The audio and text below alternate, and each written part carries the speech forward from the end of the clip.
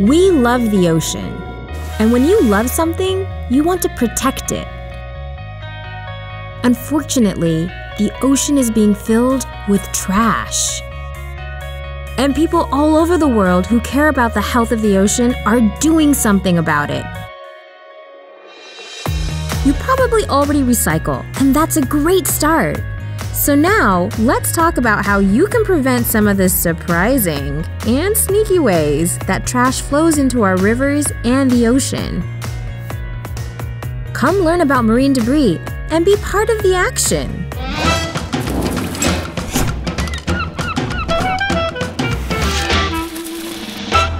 There's a problem with trash in the ocean all over the world.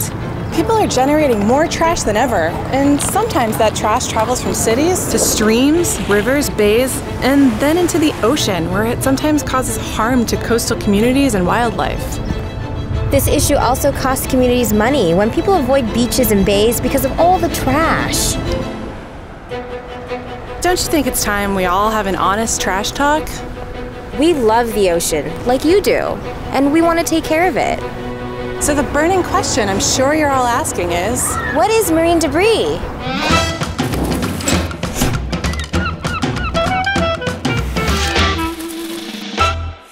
Have you ever been to the beach and noticed litter like plastic bottles or foam takeout containers on the sand? Or maybe you've been to a river or bay where there's a bag or a car tire stuck in the mud on the shore, or a bunch of deflated balloons that say "Happy Birthday" floating in the water?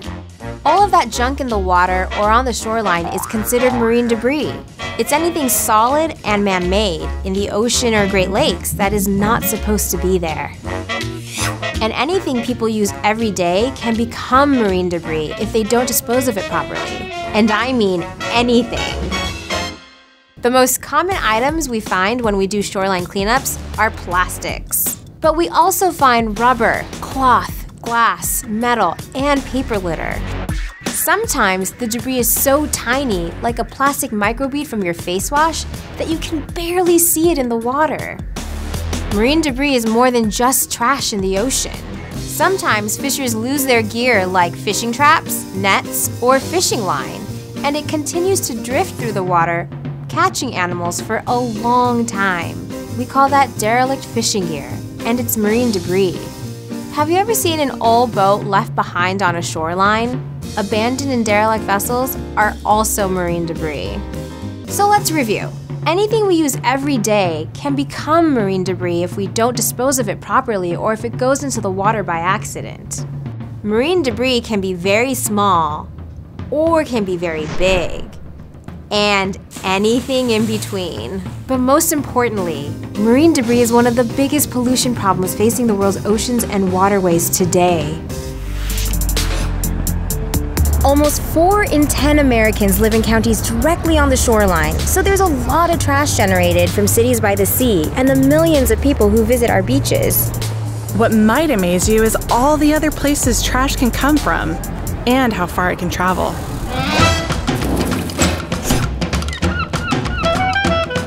Where does marine debris come from?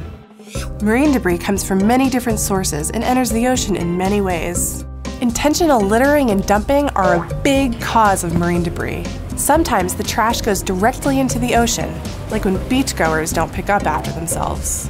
Or sometimes, marine debris is indirectly generated in a city hundreds of miles from the ocean. When someone litters on the street or parking lot, rainwater can move the trash into storm drains that empty into streams, rivers, and other bodies of water. Or the wind can blow it there. Those rivers and streams can eventually carry the trash to the ocean. Improper or careless waste disposal is another big cause. Have you ever seen an overflowing trash can, but for some reason, people keep putting trash there? Hello, marine debris. Or when someone throws a piece of plastic in the trash, when it should have been recycled. Around the world, many people don't have access to proper waste disposal or recycling, but the trash keeps piling up, and it has to go somewhere. It's not just here on land. Marine debris comes from activities out on the water, too. People on boats sometimes throw their trash overboard, and that's against the law. Or trash can accidentally fall, blow, or wash off vessels into the water. Sometimes fishers lose their fishing gear thanks to storms or passing vessels. once debris gets to the ocean, it's very difficult to trace the exact source. The bottom line is, marine debris comes from us. Humans are the source, and every single person has the power and the responsibility to prevent it. So yes, trash comes from people that live inland, like right here in Washington, D.C., the nation's capital. The Potomac River flows all the way into the Atlantic Ocean, and all kinds of stuff can end up in the water if people aren't careful. The cherry blossoms are in bloom, and it's beautiful. But look at how much trash people are creating. Bags and bottles can end up in the river, blown by the wind or washed down by the rain.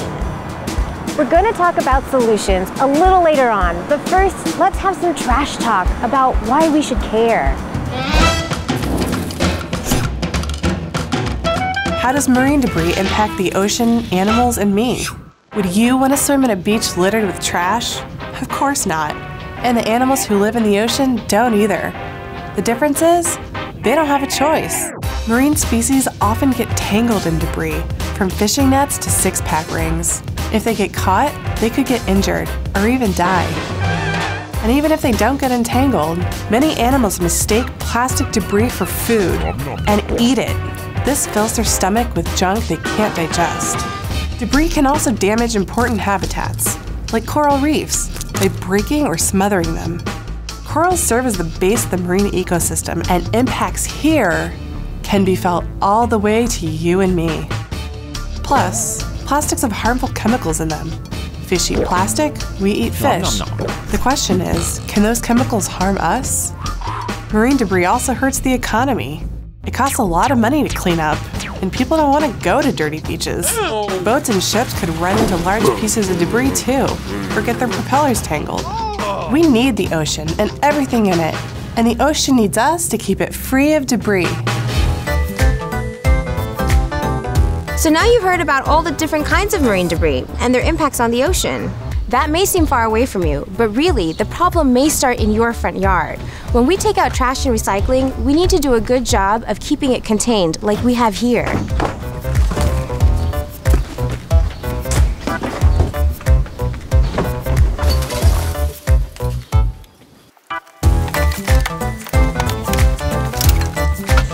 But you can't control it all.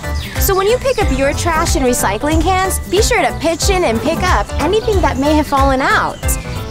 And they did a really good job here. There's a lot of waste that does end up as marine debris, but by far the most significant material that ends up in the ocean is plastic. Why is plastic marine debris so common? We know there's trash in the ocean. Unfortunately, a lot of it is plastic. We find plastic everywhere, from the ocean floor to surface. The plastics are all shapes and sizes and all different types. We find plastics on beaches, and also inside animals' stomachs or wrapped around their bodies. That's bad news for our ocean and the animals that live in it and near it. It's also bad news for us. A recent study from the University of Georgia estimated that 8 million metric tons of plastic trash enters the ocean every year. That's like putting 5 bags filled with plastic on every foot of coastline in the world. That's a lot of plastic in the ocean, and it's there because, well, we put it there. The 5 most common items found during the International Coastal Cleanup are plastic cigarette butts, food wrappers, plastic beverage bottles, plastic bottle caps, and plastic straws and drink stirrers. Notice anything in common with those? It's a lot of single-use, disposable plastic. It goes without saying, we produce too much waste. That waste ends up in the ocean when we litter or don't recycle. Plastic is an important part of our modern lives. We use it for a lot of good things. But we need to take responsibility for how much we use every day and where it goes when we're done with it. The 3 R's can help, and it's up to every single one of us to practice them. Reduce your use of disposable plastic. That's anything you use once and throw away. Just use less. Reuse disposable plastics when possible. A plastic bottle makes a great coin piggy bank or watering can. The possibilities are endless. Recycle anything that can be recycled so it stays out of landfills, where trash can blow away. Ocean plastic is a huge problem that's only going to get worse. Unless we change our ways, we can do better for for the ocean and for us. As you can see, trash can flow from your neighborhood into a drain pipe, then down into a stream like the one behind me. And believe it or not, it can make it all the way into the middle of the ocean.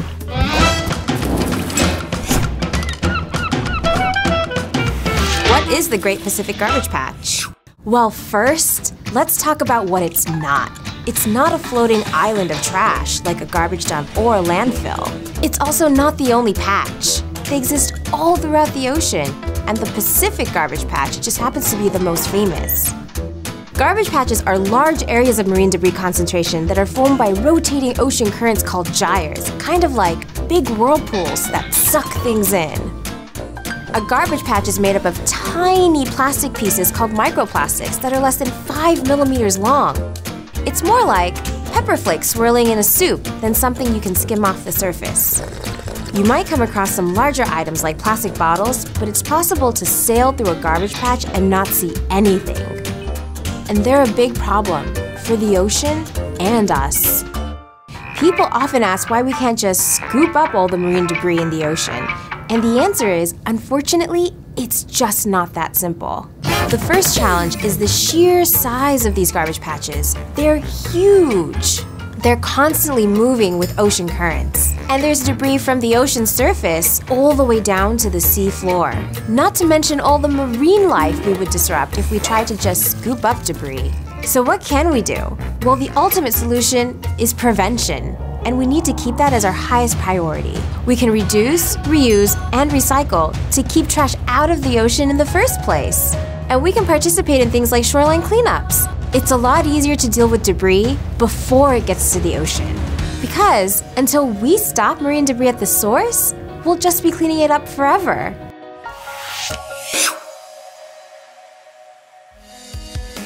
Communities across the country are coming up with innovative ways to prevent debris from leaving the watershed, like this water wheel here in Baltimore. And also in DC, Missouri, San Francisco, Los Angeles, and Honolulu. Innovative solutions are popping up everywhere.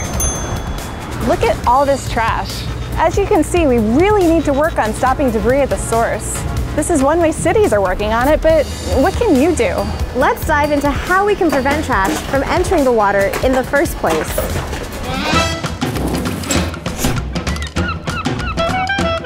What can we do about marine debris?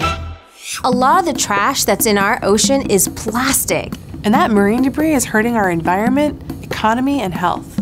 The problem will only get worse unless we change the way we consume and dispose of products. There are solutions, and together we can prevent litter from ending up in the ocean. Some people might say, well, I'm just one person, so I can't make a difference. But that's just not true. If each person who creates trash, and that's just about everyone, took action, it would add up to a whole lot of change. So what can we do? Well, the ultimate solution is prevention. And we need to keep that as our highest priority. We can reduce, reuse, and recycle to keep debris out of the ocean in the first place. You can bring your own shopping bag, drink out of a reusable bottle, and participate in things like a shoreline cleanup. Join a group cleaning up the beach, or grab some friends and clean up your street. It's easy. Be more conscious of how many disposable plastic items you're using. And if you do, where are you putting it? In the trash can? Whoops. Or in the recycling bin? So here's the challenge. The next time you finish using a throwaway item, a bag, a bottle, or utensil, answer the question, where is this going? Because ultimately, when you throw stuff away, there really is no way. It has to go somewhere. So keep asking yourself this important question. How will you keep your trash from becoming marine debris? Human beings are creating this problem, and it's unhealthy for us, the Earth, and all the creatures depending on it. But we can come together and build a movement and change our relationship with trash, which is why we're encouraging everyone to have a trash talk with their friends, neighbors, family, and even city officials. So we're all in this together, and if we focus on solutions and prevention, we can make the ocean and the Earth a healthy home for everyone.